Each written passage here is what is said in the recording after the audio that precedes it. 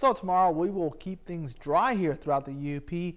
Now it will be short term because by the time we head into tomorrow night, we will be dealing with a batch of snow entering the UP. And unfortunately though, that's just the beginning of it. By Friday, that's really when it becomes a little bit more hectic, a little bit more of a gray area, especially with those temperatures right around freezing. We could be dealing with rain or even freezing rain throughout portions of our viewing area. So be mindful of that on Friday, that we could be dealing with some nasty conditions as we wrap up the work week. Now, when it comes to that cold front that we had yesterday, already sliding into parts of Ohio, Kentucky, southern Indiana, that is all rain. But still, look at this batch of ice that's forming from Arkansas into parts of Missouri, all the way into parts of northern Indiana, and that's really what we're going to be somewhat dealing with as we go into Friday. But this cold front itself has just been a very potent system, just bringing rain into parts of lower Michigan yesterday and on Monday. There's still flood watches in effect over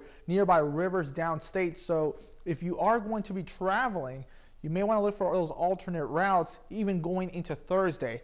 Now, for us here, though, it's all about high pressure in control, keeping us a bit cool for today. Tomorrow, we'll have a little bit of a moderation in those readings. Still going to keep it dry with a decent amount of sunshine, but clouds will begin to funnel in by tomorrow afternoon. Then eventually, we'll start seeing those snowflakes roll in by the nighttime hours. And then with a little bit of milder air throughout the day on Friday, we could start dealing with some rain or freezing rain or some snow. And as of right now, further west you go, that's where you'll have better chances for snow. Further east you go, similar to what we had back on Monday night and Tuesday, we'll be dealing with the higher possibilities of freezing rain.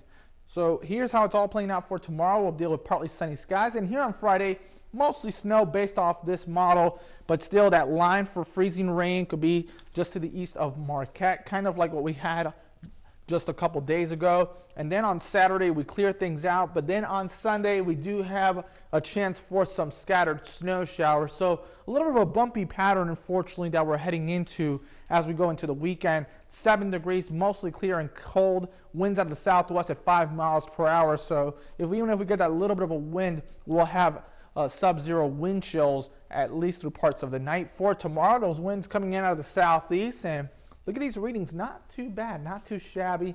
28 degrees in Houghton, 31 in Ontonagon, 30 over towards Florence. And then here is the extended outlook. Rain snow mix on Friday with a bit of freezing rain mixed in.